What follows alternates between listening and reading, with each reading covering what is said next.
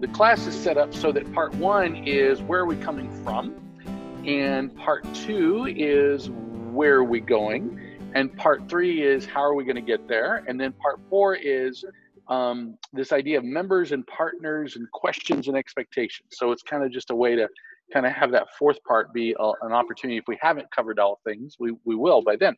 So to that end, the first part of this study is centered around the idea of what is, or the question, I mean to say, what is praise and worship?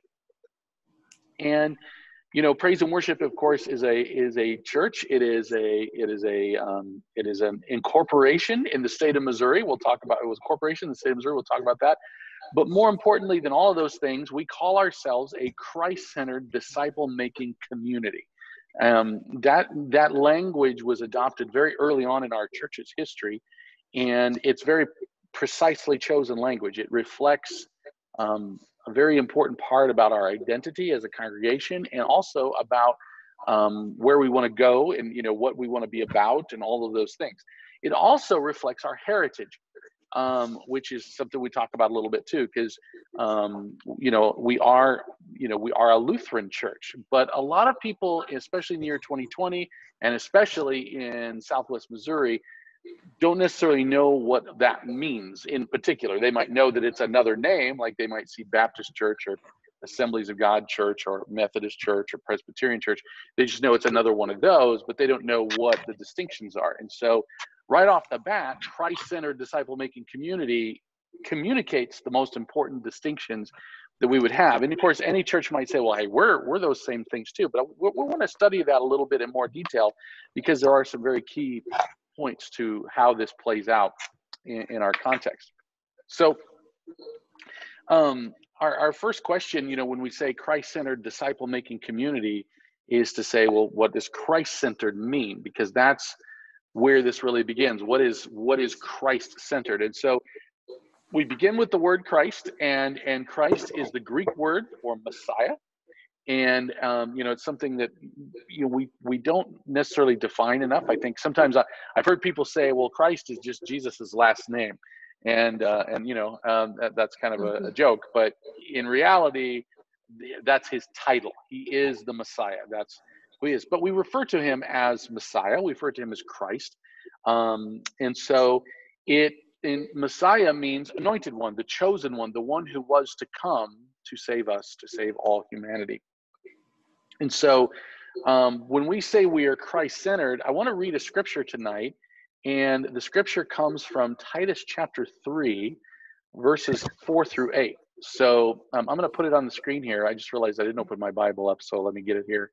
And I'll put that on the screen. And if I can make this happen. So many screens with Zoom, so this is good.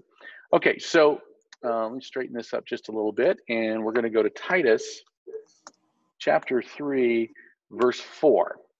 And we bring up this passage because it really highlights what Christ-centered means. Like there's many places in Scripture where we could point to. This is just one, but it's a very powerful and explicit statement. He says there, the Apostle Paul, writing to his friend Titus, who was a pastor in training. So Paul, carried by the Spirit, says, "But when the goodness and the loving kindness of God our Savior appeared, he saved us." And this is very, very important to begin with, is that he saved us. We did not save ourselves. And we always want to kind of really make that a focus thing in our congregation. This is one of our distinctions. So he saved us. And how did he save us? Not because of works done by us in righteousness. In other words, it had nothing to do with us, like Ephesians chapter 2, verses 8 and 9 would say. It's not from us. It's not because of works done by us in righteousness, but it's according to his own mercy. Now, this is a very, very key passage, because it's according to his mercy. So it's something that he wants to do out of his heart. He is doing that because of his mercy. And of course, we always love to define mercy is not receiving what we deserve. So as humans, we all deserve eternal, punishment. but because of God's mercy, he worked to prevent that. And how did he do it? Well, it's interesting. The first thing it says is he did it by the washing of regeneration. And this is kind of interesting because the washing of regeneration there is just a restatement of the word baptism. And so he saved us by the washing of regeneration, and then it's renewal of the Holy Spirit. So in both of those cases, it's what he has done, it's what he is doing. And then how did we get the Holy Spirit? Well, he poured him out on us richly through Jesus Christ, our Savior. And this kind of demonstrates his just powerful working. And why did he do all of this? What is the so that? In Greek, there's always this sort of equal sign at the end of Paul's sentences, and it's the Greek word hina, and it's always the reason he did this is so that, being justified by his grace, there's so much denseness in this sentence, but being justified by his grace, we might become heirs. And that's a key word there. We might become heirs according to the hope of eternal life. Heirs means we are actually, we're going to inherit the kingdom of God. We're going to be co-heirs with Jesus himself. And it's, what are we going to inherit? We're going to inherit certainly eternal life, but all that brings with us. And there's a lot in the scriptures that talks about. So that's a hyperlink that we'll talk about more a little bit later. And then verse 8 is this key powerful thing that is, why are we centered upon this? Like, why is that? Why, like, Mark, you guys just never stop talking about these things. Well, the reason is because of verse 8. The saying is trustworthy, and I want you to insist on these things. This is very, it's very kind of I want you to insist on these things. And if you do a little word study there, it's a really big Greek word there. But it's this idea that, like, this is your center. This is like, everything else is secondary. This is primary. And you do that. And here again, he's got another so that. It's very important to see, so that those who have believed in God may be careful to devote themselves to God's works, to good works, which is the same as God's works. So the idea there is you do all of these things for the purpose that's how we'll do God's work, which are good works. Can't spit that out tonight. So we bring all that up, and I just want to say this is that the reason, well, our theology, this is why we do what we do, the way we do it, is we do not, like, for example, there's sometimes you'll go to a church and they'll say, you need to be a good person. And then we would all agree, well, certainly we do, but where is the power to do it? And the power to do it is through what God has already done for us. And what he says is, if we stress these things, what Paul says there in Titus 3, is if we stress these things, we insist on these things, he will then be careful. He will then give us the power so that we can be careful to devote ourselves to good works, because we'll be secure in who we are. We'll know that we're free. Does that make sense to you guys? Yeah. Sure does. Absolutely. All right. Well, that's kind of a really big, important thing there, is just to kind of see that. And it's like, it actually, believe it or not, it permeates almost everything we do. And it almost to the point, like, Gary and Mickey both serve on the leadership team, and I'm sure they've had a number of times when they may have thought, oh my goodness, Mark's really just like spending too much time on this. But it's like it permeates every aspect of our thought. Hi, Kathy. Hi, sorry, I fell asleep. No, you're good. It's Sunday afternoon. That's what we do. We fall asleep. So Hi, Larry. yeah, I'm really out of my own. Sunday afternoon is always nap time for me. So this is very good. So Kathy, we were just talking about Titus chapter 3 and why praise and worship is called a Christ-centered disciple-making community. And we were just highlighting that we get this idea from Titus 3, among other places, but it's a very clearly stated one, that says, Paul says, I want you to stress this idea of grace and mercy and all of it because of what Jesus has done. So it's Titus chapter 3, verses 4 through 8. Now, that takes us to the next question, or the next statement, which is disciple making. So Christ-centered and then disciple making. And of course, the most famous passage is Matthew 28. So I'll put that on my screen as well and share that out to you guys. And so I'm going to go to Matthew 28, verse 16 to 20. And this is the famous thing called the Great Commission. It happened right after Jesus rose from the dead. We say right after, but sometime shortly thereafter. Matthew doesn't really give a timeline for this specific moment, but it's when the disciples went to Galilee and they went to the mountain Jesus said he would meet them at. And then I love this. It says, when they saw him, they worshiped him, but then some doubted, and it's like, wow, it's can you imagine looking at the risen Christ and still doubting? And I think it's because it would be like a too good to be true thing. I mean, we would just be like, you got to pinch yourself to see, is this true? Can it be true? Maybe I'm hallucinating. What is happening here? And then Jesus came to them and said, all authority in heaven and on earth has been given to me. And then, I always tell people it's at this point that I would expect him to kind of just flex a little bit. And then like all the powers of darkness would fall down and then he would just inaugurate the new heavens and the new earth right then and there. But that isn't what he did. And that's a bit of a mystery to Mark Hunsaker for certain. But I mean, the scripture does answer us why.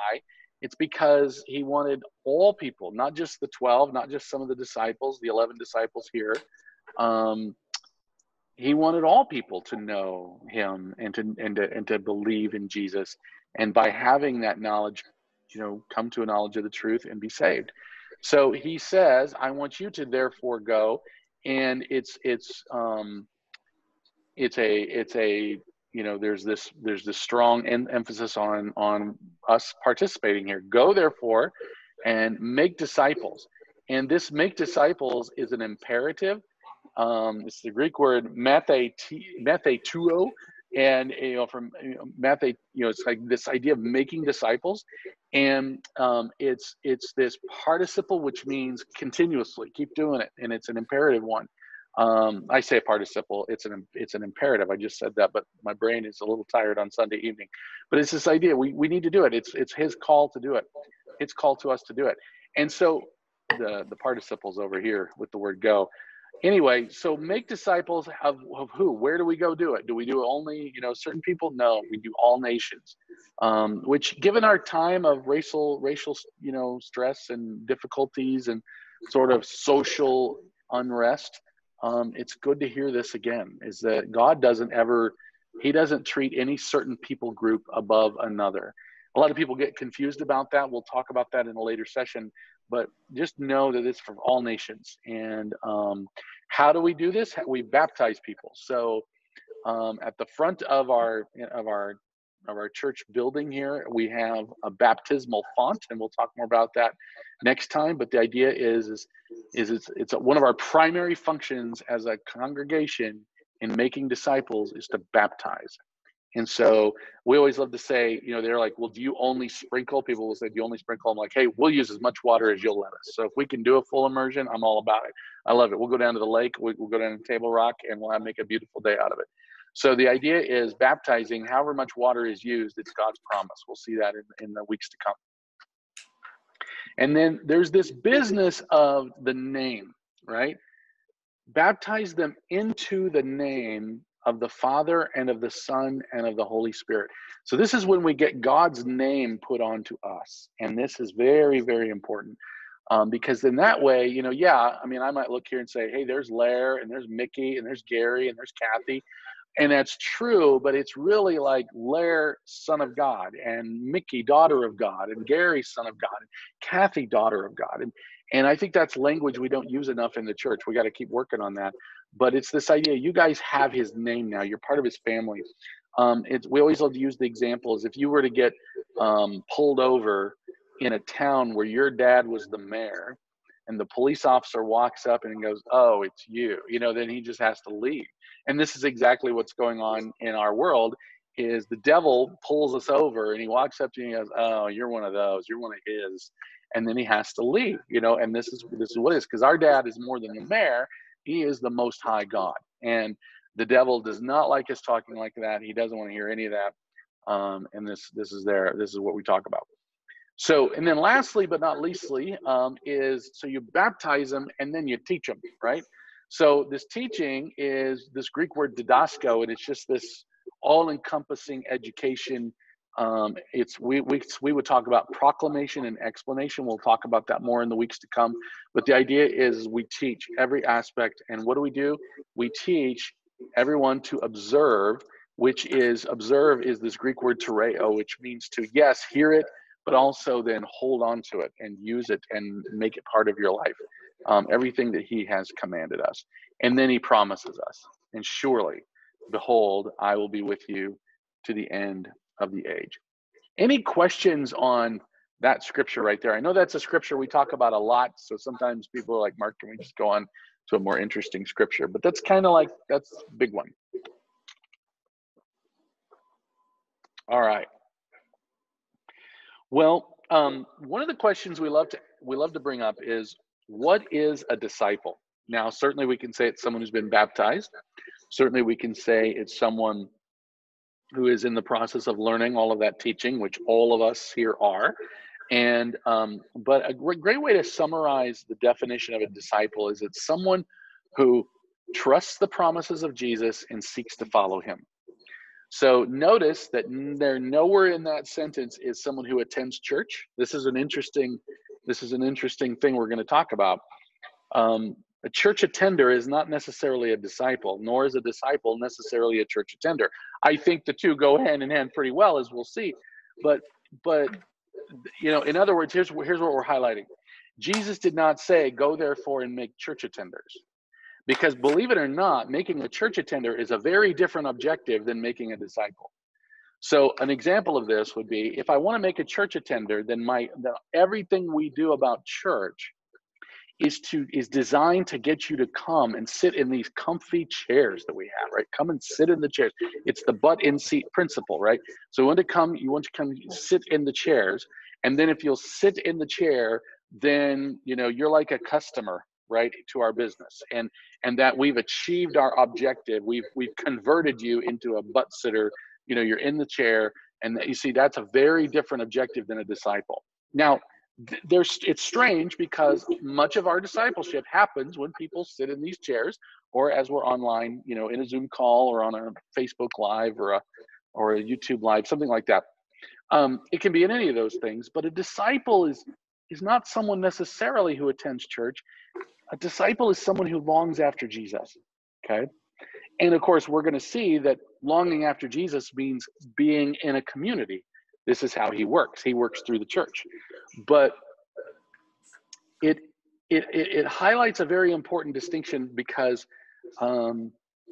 if our goal is to make disciples, then there's certain things that we might do that other people that are just used to churchianity, and we'll use that language, which churchianity is trying to make church attenders. Christianity is trying to make Christians who are disciples, right?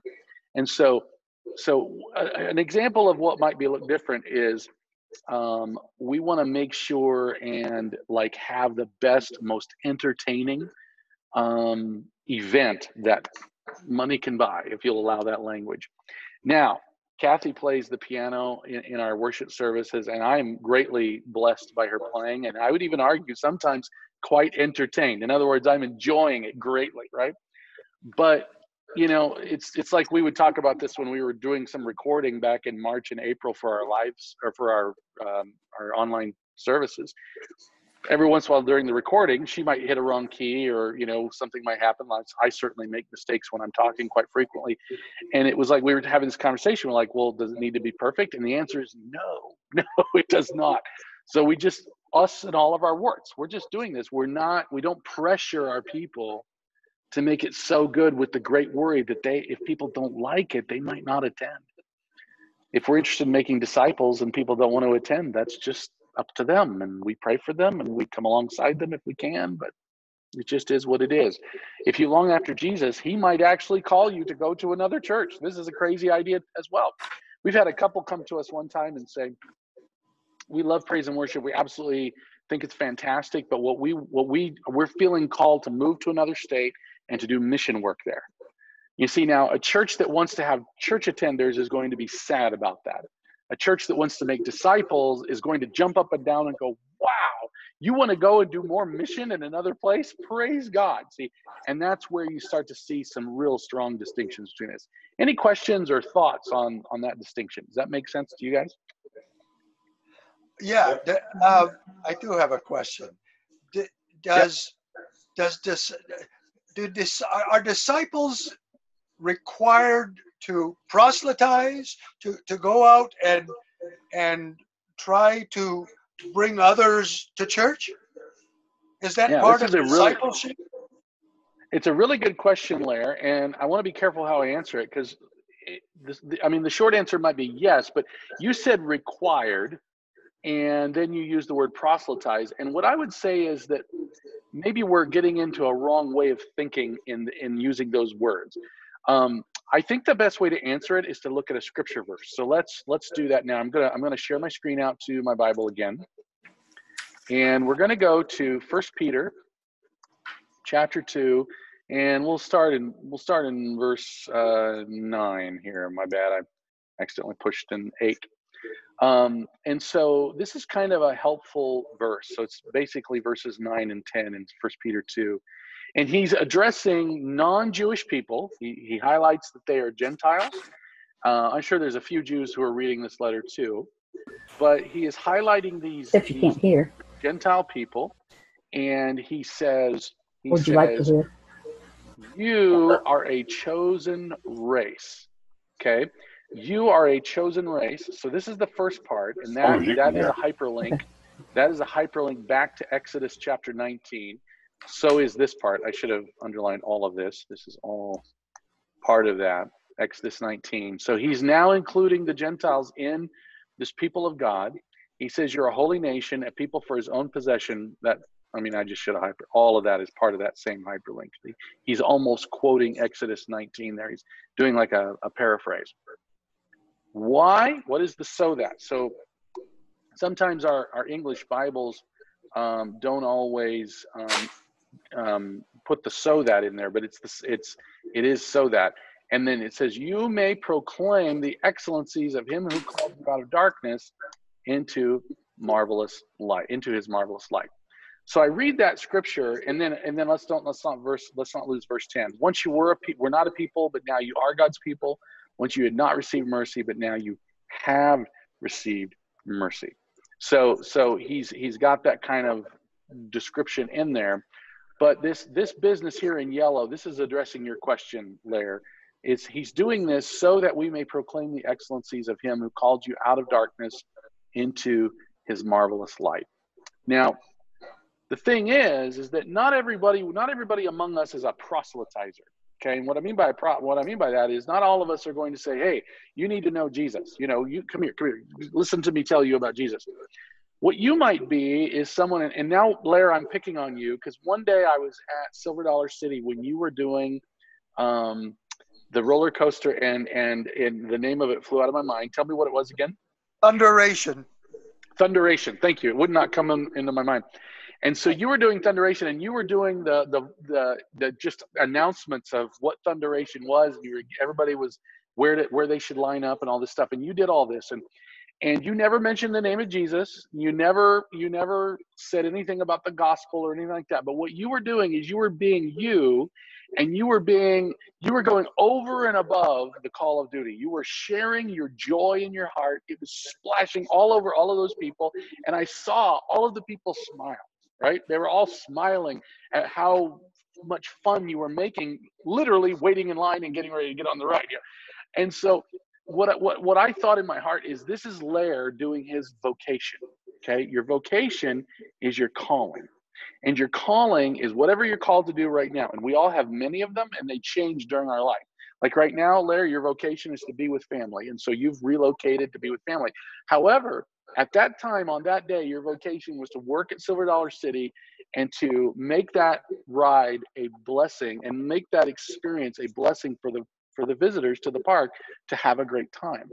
And when you do that, when you would do that and you would share that and have that passion and just literally letting your light shine, that was doing exactly what First Peter says, among other verses. I'm thinking of Matthew chapter 6, 7, and 8, somewhere right in there, where Jesus is talking about let your deeds be like a light before men, because you're proclaiming His marvelous light.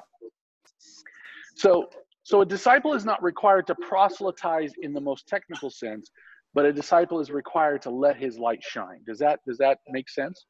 And Yes. certainly that will cause conversations to happen as you build relationships.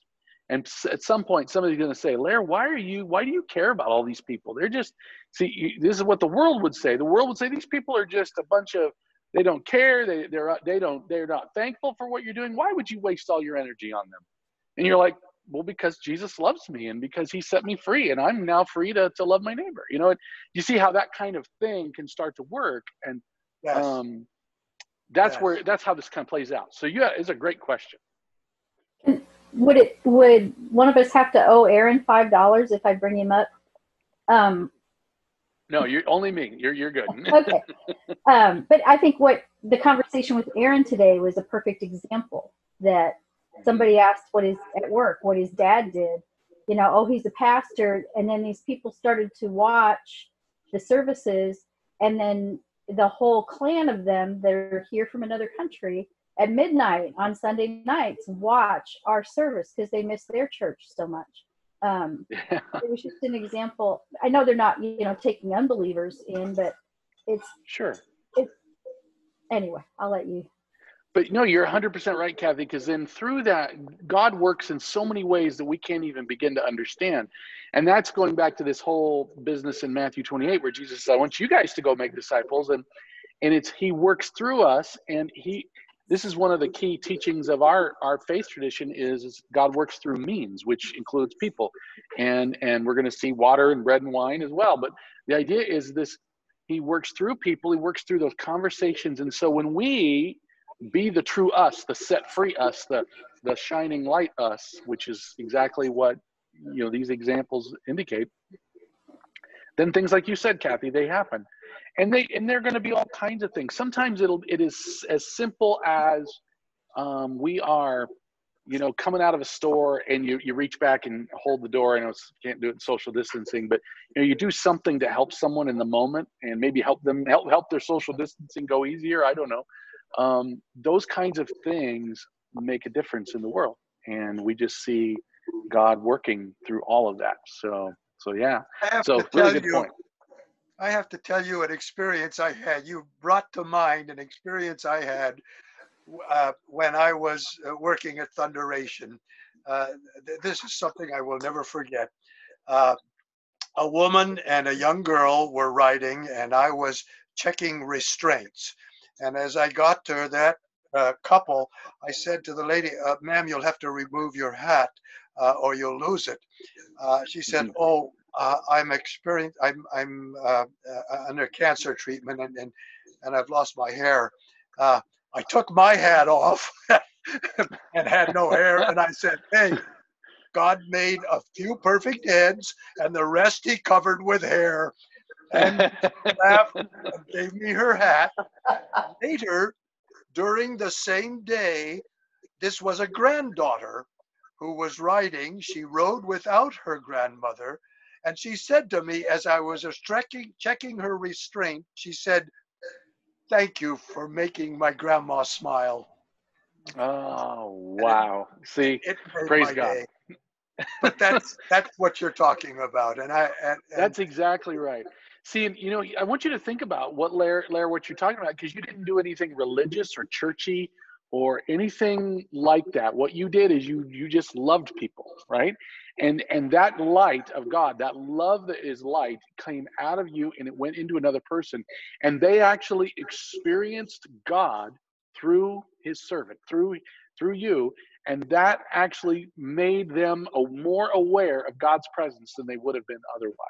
And we've all had the alternative to where somebody's like, take your hat off, and then they're just mean and grouchy. And you're like, wow, okay, good times at the, wherever. And so, yeah, so it's just a complete flip of the broken world. Yeah. Great point. I think, Mark, maybe sometimes the kind of the epitome of what you're talking about is and it hasn't happened a whole lot of times, but every once in a while throughout my life, someone has said, what is it? Ask the question, what is it that makes you so joyful, or what is it that makes you so happy, or what's behind your optimism, or something like that, and that just, and of course that's a lead in to Yes. tell them about Jesus and the difference Jesus has made in your life. But with that is, I always get a big my heart smiles really big when that happens, because that says my light is shining bright enough that it caused someone to ask that question. I wish that happened every day, but it certainly doesn't. I wish it did, but when it does, it's something very special. It's really well said, Gary. Really well said. And I think that becomes, and some of us have the gift of evangelism, of proselytizing, and so actually then that like I've been around some good friends, like they just want to go everywhere and talk about Jesus. That's what they want to do, and that's a powerful thing. But I think what you just said, Gary, is highlighting is we can be talking about Jesus without ever saying his name, and then that gives opportunity that will bring questions to when, if somebody asks you why you have joy in your heart on a regular basis, invariably your answer is going to in some way lead in that direction. And that's where I want to show you guys another scripture that kind of highlights this. And it's also in Peter. It's just a chapter beyond there. And we'll go to chapter 3, verse 15. And Peter is talking about, how to handle life and just, make it through. And he says, but in your hearts, honor Christ the Lord as holy. And so, that's kind of the thing where you're just saying Jesus is different. Remember, holy means different. He's set apart. It includes good, but it's much more than that. He's unique. There's no one like Jesus. And then he says, always being prepared to make a defense for anyone asks you for a reason for the hope that is in you. And so this is saying, you're being prepared. And in that vein, that's part of the learning, and saying, how would I go about telling people about Jesus, especially in a world where people don't really want to listen to that? And then also to make a defense. And so it's kind of an interesting thing, because the make a defense part is kind of, it's the Greek word apologia, and it's this, answer to the objections of why people wouldn't believe in God. So that's part of our learning. That's one of the reasons why we still do church and church services and Bible studies and gatherings, is we're always learning and growing in Christ. And so this allows so that if anyone who does ask you, just like you're talking about, if they ask you, then you have, for the reason that the hope is in you, then we can do it. But now don't do it like Mark did when he was, 18 years old or something. And people would ask me about Jesus and or ask to defend my faith. I did not do it with gentleness and respect. I did it with rudeness and arrogance. I was like, yeah, I'm right, you're wrong, and I'm going to prove everything. No. Do it with gentleness and respect. So that means, gentleness means I might bring up Jesus, and then that person might you know what? I didn't know that was where this was going to go. And I give you an example of that. I got onto a plane last November, and a lady sat next to me, and we got to talk. And I said, are you business or pleasure on this trip? And she's like, oh, business. I'm a marketing consultant or something like that. And she said, how about you, business or pleasure? And I said, business for me, because I'm going to a leadership conference. And she goes, oh, cool. What kind of leadership conference? I'm like, well, it's for the church.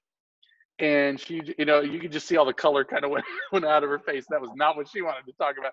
She was like, oh, and so that's where gentleness kicks in. It's not like, I one time saw somebody, they talked to her like that, and he's like, what are you, just an unbeliever, an atheist, just start being mean to him. No, you just gentleness. No, it's like, no, it's good. It's exciting, because people in every industry, people in every kind of activity need to learn and grow. And then I think that was kind of something she enjoyed kind of connecting with as well. So So we, over the course of the flight, we got to talk a little more. But yeah, it was very good. Hey, Barry, how are you? Late? No, you're right on time. You're no worries at all. So we were just kind of finishing up a little talk about discipleship and a little bit about what the role of sharing our faith is in that. And so good conversation about that as well. So we've got just a little bit of time left, which is time to tell a little bit about where praise and worship came from. And we always love to tell this story because it's kind of a fun story. And so Pastor Dar, who is my mentor, and he is the founding pastor of Praise and Worship. He had moved to Branson in a retirement kind of mode, but it was one of those things where for him, retirement meant planting a church. And so I'm like, that's pretty good retirement. And so he kind of worked together with the Missouri district of the Lutheran Church Missouri Synod and kind of got rolling with that. And in 2007, in July of 2007, so that's been quite a long, what is that now? We're in 2020. So that's 13 years ago this month. Praise and Worship had its first gathering. And I don't know that it had a name at that point. It was just kind of the satellite at the Bart Rocket Theater. And you can't tell that story without telling during the first gathering that during Dar's sermon, they were at the Bart Rocket Theater and they accidentally turned on the snow machine. So it started snowing during his sermon. So you always got to tell that story. And he was kind of, he's like, it's hard to preach when it's snowing inside. And I would agree with that. I've never had it happen to me, but I bet it is. And so he would tell that story, and there's a lot of other stories. And then and shortly after that, they moved to the Golden Corral Dinner Theater here in Branson on Cheverly Hills Expressway. And at that Golden Corral Theater, that's when Praise and Worship really started rolling. And it's also where they got the name. They would put a sign sort of outside the dinner theater that would say something to the effect of free praise and worship service. And the manager there at the Golden Corral was very much helping the church get started because he would provide free coffee and donuts, and he would encourage people. In fact, I think he even helped arrange the sign. I'm not sure. I've heard different things on that. So the idea there is that people then eventually just started calling this group Praise and Worship. And so that's kind of where the name came from. And then they were there at the Golden Corral for several years, and then moved to Stonebridge for I think about a year and a half. Don't quote me on that time. I don't have that in front of me. Year and a half to 2 years, and then to Linwettle Winery in 2013. And it was with that move to Linwettle Winery in 2013 that Praise and Worship organized and became a congregation, which what we call chartered. And the chartering process happened on December the 15th, 2013. So this upcoming December, Praise and Worship will turn 7 years old officially, although, as we mentioned, 13 years old if you go all the way back to 2007 to where the first gathering was. So pretty cool. So not an old church, not a young church. We're kind of just going through our first phase, and if you were to sneak into a leadership team meeting, one of the things you would see going on now in sort of the course of our congregation is we're transitioning from being a church plant into an established congregation. And that process is a challenging one because we don't really have much structure, and we're trying to build a little bit, but not too much, because we don't want to create structure that the church, where the people have to serve the structure instead of the other way around. We want the structure to serve the people. So it's a process, and very thankful for all the many hands that are helping make that happen. So on page 2 of the handout, and if you guys don't have the handout, I'm going to go ahead and put it on the screen, and we'll do that here. So I'm going to hit share screen, see if I can remember the screen that I should do here, and we'll go to page 2. And this is the one where I wanted to highlight a couple quotes here. This is what does Lutheran mean? And we always love to spend a minute for this, because if you look at our sign, which of course we're going to get a sign, we don't have it yet, but if you look at our banner or our logo or any of our handouts, our website, it doesn't come right at you and say Praise and Worship Lutheran Church. And so why is that, and what's going on? Well, we mentioned that not everyone here in Southwest Missouri knows what Lutheran is, and so we love to have to answer that question. The word Lutheran does not mean we think Martin Luther was some sort of higher man. Quite the contrary. We call him Uncle Marty. He was a normal man, a broken man, and it was through his struggle of asking who is God and what do I think of him that led to his big discovery, which we're going to talk about. But if you read Uncle Marty, he'll say things like, love God. I didn't love God. I hated God, because here he created me, and then he wanted me to somehow be a good person, and then yet he made it so that I couldn't be a good person. And I mean, Luther was a bit of a genius of theology, and he saw through I'm trying to think of he saw through stuff that sometimes people create, let's just put it that way, and he could see through all of that, and then he would just know that was a bunch of made up stuff, and so he could just see through the trappings of the church and know that was silly. But then this blue quote that's on screen, he says, "At last, meditating day and night by the mercy of God, I began to understand that the righteousness of God is that through which the righteous live by a gift of God, namely by faith.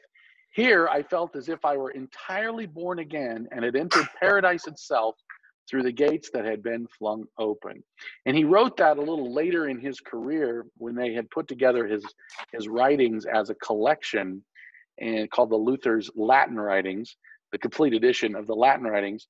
And so that whole time period is something we call the Reformation. And it's important just to take a minute or so, not more than that, but a minute or so, just to go back in history and just be reminded of how we got to where we're at in church history. So if you go back to Jesus, there's the idea of denominations doesn't exist. You have the church in Ephesus, you have the church in Corinth, you have the church in Jerusalem. Hang on. You have all of these different things. I think Larry's got a visitor. And you have all these different things going on. And you just have churches. And then throughout the time, then the church, just like praise and worship, gets a little more structured, maybe a little too structured by the 4th, 5th centuries. And then you have things called popes, which are these sort of chief bishops, and they kind of get involved. And then there becomes a corruption in that. Now I'm skipping over the Great Schism for those those historical scholars. We'll talk about that a little later, but we're just kind of following the Western church since we're in that. And so you see corruption happen in the structure of the church. And by the time of Martin Luther, the corruption was very bad.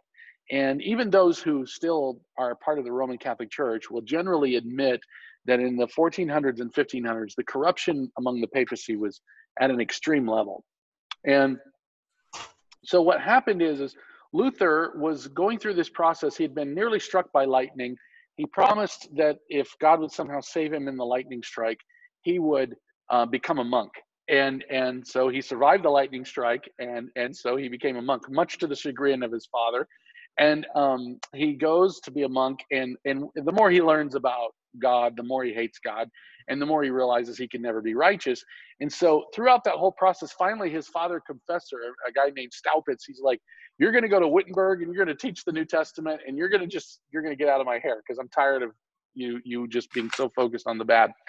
And that's when, somewhere along the way, as he began to teach Romans and Galatians and Ephesians and Philippians and other literature, and certainly the 4 Gospels within the New Testament, somewhere along the way he got faith.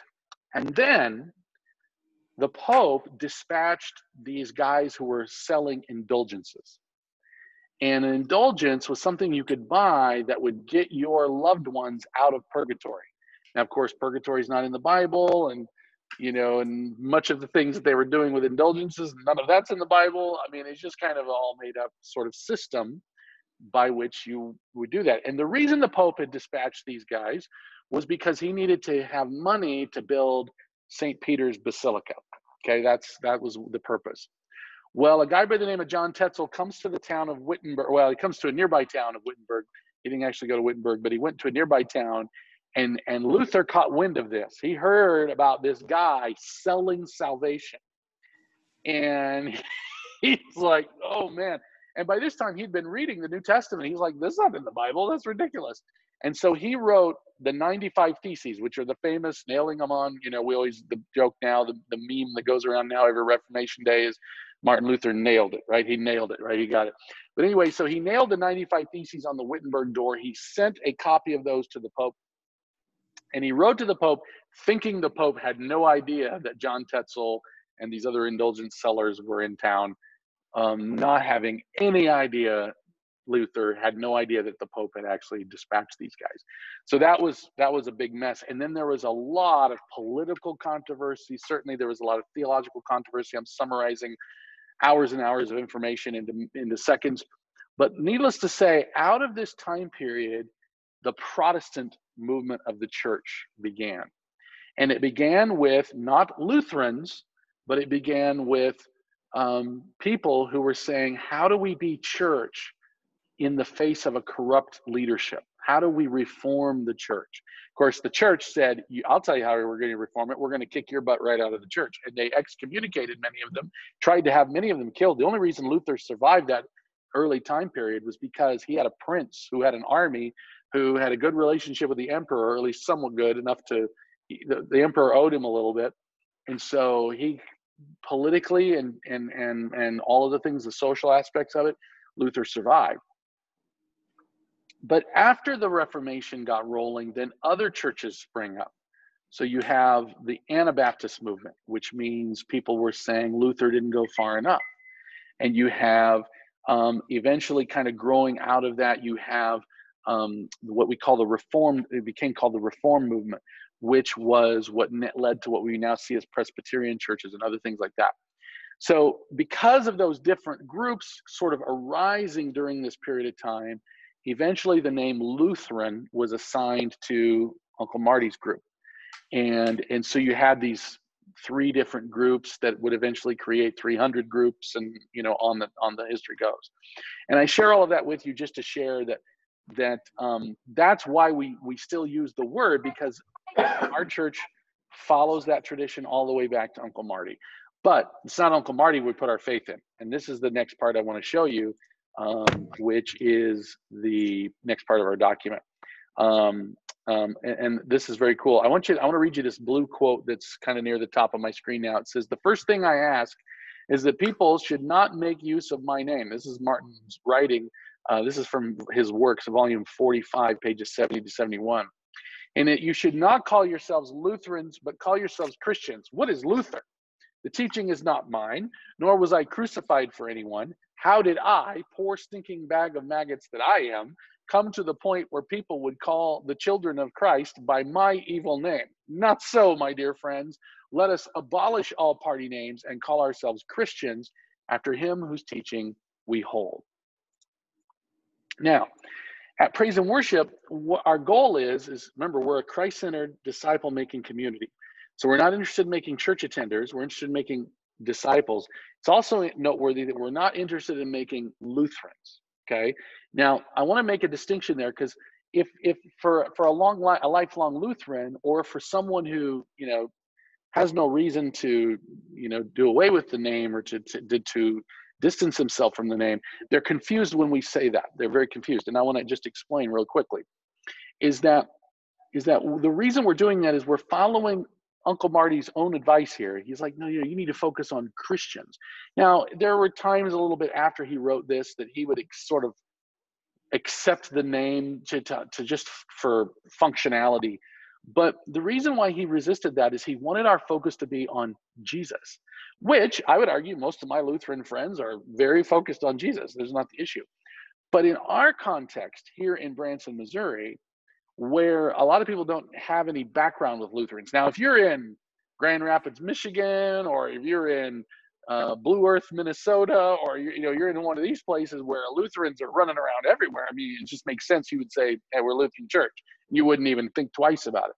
But here in Southwest Missouri, people either think that means we're some sort of Catholic spinoff, or we're maybe like a really liberal church that doesn't believe the Bible anymore, because there's another church's name that's Lutheran that has rejected the Bible, more or less. And so there gets a lot of confusion. So at best, all it is confusing. And at worst, it becomes kind of a party name. It creates disunity rather than unity. We have unity in Jesus. And so that's why we emphasize that. Now, I won't put it on the screen, but if you were to go to Luther's Large Catechism, and you were to go to his teaching on the Creed, and you were to go to his 3rd article, he goes, you know what churches should be called? They shouldn't be called churches at all. He said they should be called communities because that's what they are. And so what's ironic is when we say praise and worship is a Christ-centered disciple-making community, all we're doing is translating Lutheran church into language that someone who knows nothing about any of this would understand. A Christ-centered means we're going to talk about Jesus all the time, and community, which is a way of saying church, to someone to highlight to them that we're not interested in sort of churchianity, we're interested in Christianity. Does all of that make sense to you guys? That any questions that kind of comes out of that? No, What I think, love, sorry, go ahead. well, no, I was just going to say I really appreciate that, Mark. That clarifies some thoughts that had been running around my head in kind of a jumbled manner, and that brings order to it. So that's really good. Excellent. What I love about what I am observing in this church is the lack of ritual. I'm not into that. And I can appreciate the fact that you were a rebel. You have to have been a rebel at seminary, because you are not, from what I understand Lutheran churches to be, you are not a typical Lutheran minister. And that's why I am sticking with you. So, Mark, Thank you, Larry. We'll talk about that a little bit. Yeah, Mickey. so to be a member of Praise and Worship Church, and someone says, "What denomination are you?" I'm in the community of a Christ-centered church. You know, you can say it's a Lutheran church. There's nothing wrong with saying it's a Lutheran church. We don't hide that. What we're trying to do when we use this language is to try to clarify that we're less interested in coming up with silos about the labels of different Christians, and we're much more interested in the unity that we have around Christ and around his gifts and around his word, which of course is one of his gifts. So yeah, if somebody says, "Oh, Mark, quit messing around. What church is it?" We're a Lutheran church. We are. And if you study my sermons or my theology or our practices here, and it's interesting, Larry, you mentioned the rituals. We do have them, that we just do them in a slightly different way that are easier for people who didn't grow up this way to learn them. But see, your point, Larry, is made, Larry, that they are accessible, right? And so when we do the confession absolution, when we do the Lord's Supper, when we do these kinds of things, we do them in a way so that if you haven't heard them before, you can still be a part of them. Right. No, yeah. Barry, did you want to chime in on something there? Well, for Larry's benefit, I'm the original rebel. Mark went to Concordia Seminary in St. Louis, where he was at least tolerated. I went to Concordia Seminary in Fort Wayne, where I caused more than a few ripples. and basically, let's see, I've been 35 years, it'll be 35 years next year as a pastor. Every one of my churches was and is at some point very similar to praise and worship. In fact, the one I served our church was just called Lord of Life. People would ask, "Are we Lutheran?" I'd say yes. And some people who were very Lutheran said, "But it doesn't say it on the sign." And I said, "He went out to the sign down the bottom. I know it says Lutheran because I scribbled it down there in pencil." Well, and you guys bring up a good point, and this is something that I would just say that's kind of a good place for us to conclude, is that, and this, Mickey, this goes back to your question a little bit more in detail and so forth, is what makes a church Lutheran? If there is such a thing as a Lutheran church, what makes it Lutheran? Is it the rituals, or is it the sign, or is it those kinds of things, these external things, these sort of visual things you can see, or is it the confession? And this is something that's very, very, we'll talk more about in future weeks, but one of the things that all Lutheran pastors do was we take an oath that when we are going to do pastoral ministry, we are going to uphold the word of God as the norm by which all other things are normed, which is to say it's God's truth, and the period. I mean, there's just no disputing that that's the word of God. But then the second thing we take an oath to is we say that we are going to believe, teach, and confess the Book of Concord, because it is a faithful exposition of the scriptures, of the Word of God. Now, the Book of Concord is a collection of all of the confessions of the time of Martin Luther and others in his lifetime, and a little bit late. He died in 1563. Don't quote me on that, but that sounds about right. And right in that time period, he died. And then from then until about 1580, there was this sort of settling in on what do Lutherans teach. And we teach everything in that. In fact, I would argue, and this is interesting, Lair, you talk about being a rebel. This is what actually really causes the troubles. I would argue that we're more Lutheran than anybody you can find, which is to say that we want to highlight the contents of that confession, and we bring them out. And anyone who's really familiar with the contents of those confessions, they will hear me speak of them quite frequently. Now, for the one who doesn't know anything about that or has never even heard of the Book of Concord, then I'm not going to make it so that they have to know that in order to access Jesus. Does that make sense? In other words, we always want to lead with Jesus, and the confession is this rule of faith which allows us to, if we hit turbulent water, if we hit things that we don't understand, or we hit some difficult challenges, the culture changes and we got to navigate all of that.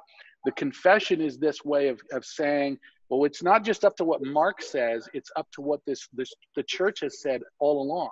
And this is where it really gets interesting, because you remember that we left the Lutheran Church. What became the Lutheran Church left the Roman Church, the Roman Catholic Church. We didn't leave it because we wanted to. We left it because they kicked us out. And they were like, you guys are not following the canon law.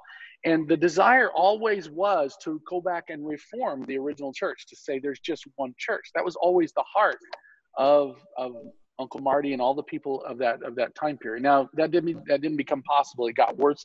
The schism only increased with time. However, what we always say is that if they were to reform to what the rule of faith is, that is to our confession, it sounds a little arrogant at first, but trust me, stick with me, I should say. If they were to come a little closer to where we're at, we would actually have the opportunity to join back with them. And so the reason we say that is we root our church in Jesus, and then in all of the church history that has come since then, whether it be in the early church fathers, like the time of Eusebius or the time of Irenaeus and Chrysostom, or a little later, and more like Augustine or other guys like that, is that the church fathers had these creeds and these councils and these writings, and what the Lutherans did is they went into those and they said, are we sticking with those guys? And they said, yes, we are. And that's why we say we believe, teach, and confess, because it's our way of saying we're sticking with the original church. We want to go back to the original and try to continue to be faithful to them. And so that's ultimately what I would argue a Lutheran church seeks to do, is by being Christ-centered, we're saying we're going to do that within the whole realm of Christianity, all the way back to the beginning.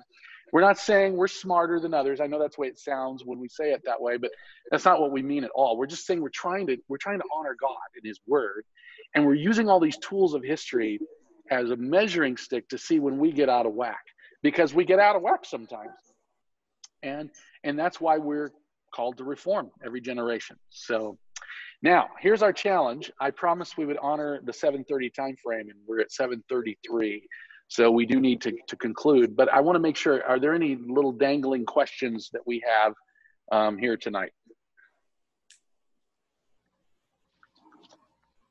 All right. I guess I do have one question, Mark. So please. And I asked this question, probably the wording of my question will reflect my ignorance, but stay with me. But I hear, there are different elements within the Lutheran Church that, yes. One is much more liberal in their interpretation of this, that, or the other thing. And so how do you reconcile that with what you just said? Yeah, no, that's a really, really good question. And the answer is that Book of Concord. What you basically have within Lutheranism, and I don't like that word, but what you have within the Lutheran tradition is you have these different groups, and some of the groups have openly said, we're just not really we're not gonna look at the Book of Concord as something that's required. We're just not gonna do that. In other words, what they're saying is, we're not gonna participate in the common confession that you guys share. And so they just essentially detach from that, and they go off and do different things. And that's kind of par for the course for all humans, all Christians. We struggle with disunity. So, excuse me. So the ones who do not detach, the ones who stick with the Book of Concord, our group is always seeking to be in fellowship with them. So even if they have a different group and they're just organized under a different name, we're in fellowship with many of those other bodies because we're like, hey, we believe the same things. We're part of the same community. We just are organized a little differently. And so you'll have different what are called synods. These synod, the word synod means walking together. So you'll have different organizations, but especially in other countries, there's lots of Lutheran bodies that share the same faith as us. And so even though there are different names, different groups, we walk in fellowship. But for the ones that say, well, we like the Book of Concord, or we might like the Augsburg Confession or different parts of it, but we don't like the formula of Concord, which that's actually kind of a big deal for a lot of Lutherans, is they don't like the formula of Concord, which is one of the confessions in there. And so that's where a big chunk of them detached. And then, the liberal ones, they just have detached from everything. It's kind of like if you have this point of view that you say, well, I don't believe that the Bible is a true historical document. Well, then we don't have much to agree on, and that becomes very difficult to stay in fellowship. And so it's not because we want to have disunity, but it's because we form our unity around God's word. Yeah. So great question. And so, essentially there's two kinds of Lutherans. There's the ones that hold on to the Book of Concord as their way of saying, this is our anchor to history. And it's our, and even though there's some disagreement among that, there's a lot of discussion and dispute, but it's healthy, it's iron sharpening iron within that group. But those who just say, nah, then that's just a matter of time. And we've seen it historically. If they throw out the Book of Concord, then eventually they'll throw out the Bible or some parts of it. Yeah. So that's a very fast summary. If you were to do a study of some of the history and the details, there's much more to it. But that's a general summary that helps us understand those distinctions. And it also helps us see ourselves, because one of the things we do at Praise and Worship is we ask this question constantly: what does it mean to be Lutheran in the 21st century in America? That's kind of what I love to ask the question. And so if we're reading the Augsburg Confession, which again, as a church, we don't always read it together, although I quote from it pretty frequently, we'll use different writings in there because they're helpful. If we're using that, and the question then becomes, how would that apply to a real situation right here, right now?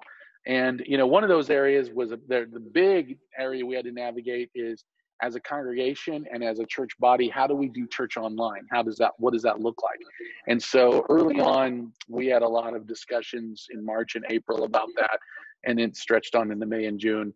And I don't know that we did a really good job with that, just as a body, but I think our congregation, we tried to navigate that in love. And that's always our thing. We're going to default to love. When in doubt, we're going to love our neighbors, which means we might do things in our congregation that are like, we think we have freedom in that, or we think we have opportunity to do lots of different things, but the others in our group say that would hurt us. Well, then we're not going to do it, because we don't want to hurt anyone. We want to love our neighbors, and that means submitting to them out of reverence for Jesus in Ephesians 5. So, good question. Any other questions? That's a really good one. All right, so what I would say is, if you guys are interested and you ever wanted to dig deeper on the topic of Lutheran, I've shared with Gary a copy of the Book of Concord. I have others here in this building, and so if that's ever something you want to study more of, let me know. I actually do think that once the pandemic is over and we can sort of sit in a circle and do some deep dives, I thought we could do like the third Thursday of every month or something. We could do a study of the Book of Concord very slowly and gently, and not go too deep with it, because it can overwhelm you a little bit. But I think that would be something fun to do, to really, because what you learn, what it ultimately is a story.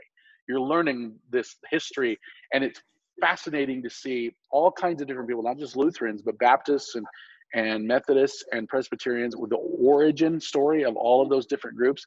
And you find out that really what they are is what we said they are. They're people. They're trying to do their best, and given a crazy world, and based on what they feel and believe in their heart, they're just doing their best. And so it's an honorable thing to learn where everybody's coming from. So it's really good. Yeah. Well, cool, guys. In that case, since we're a little over time, we'll draw this to a close, and let's have a quick prayer, and then we can enjoy the rest of our evening. Lord Jesus, we thank you so much that you have seen fit to make a place called Praise and Worship Lutheran Church. We also rejoice that you have seen fit to give us the freedom to be able to just say, hey, come to Praise and Worship. We're a Christ-centered, disciple-making community. So that someone who knows none of this history, knows none of this background, can still be brought to the feet of Jesus right away. And we know that can be done in every church anytime. But in our context, this is the way we have been called to do it. And we pray that you would bless that effort. Help us be faithful. Help us never, in an effort to keep things clear and understandable, let us never detach from that which grounds us and roots us.